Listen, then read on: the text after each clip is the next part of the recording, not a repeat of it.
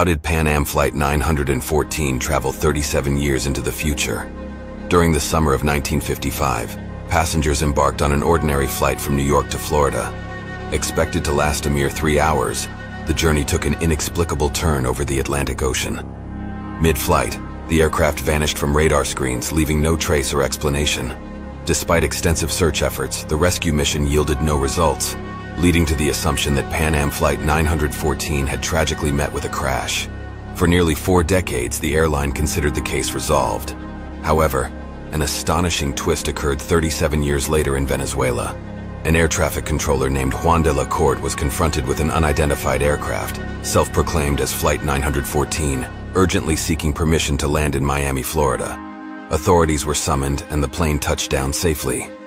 Yet, as the crew realized the year they had entered, a chilling realization struck. The captain's frantic commands